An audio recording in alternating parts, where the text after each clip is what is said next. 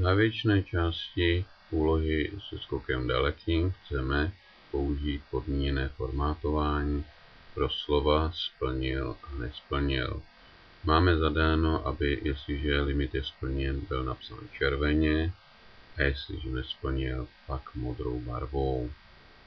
Provedeme toto pomocí podmíněného formátování. Označíme si buňku G5, ve které vlastně provedeme podmíněné formátování, která pak rozkopírujeme do dalších buněk. Jdeme do nabídky formát, podmíněné formátování a nyní musíme nastavit podmínku. Je-li hodnota buňky, v našem případě musíme napsat rovna a rovna slovnu splnil. Potom vlastně chceme nastavit formát, abychom měli napsáno slovo tučně a zadáme barvu a červeně. Protože když tam bude slovo nesplnil, chceme, aby to bylo modré, musíme přidat další podmínku. Přidá.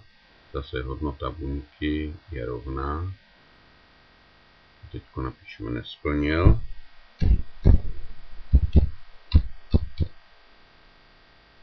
Nastavíme formát. Zase tučné. Dáme tmavě modrou. OK. Můžeme dát OK. A rozkopírujeme teď podmínku, která už se nám včervenala do všech polí a uvidíme, jestli ji nesplnil, bude modře. Vidíme, že slova nesplnil jsou modře, splnil červeně. V tom případě jsme prováděli podmíněné formátování dobře a pouze upravíme zase čáry, které ohraničují jednotlivé buňky, takže nejprve všechno ohraničení tence a okolo tlustě. V tomto případě již máme úlohu zcela hotovou.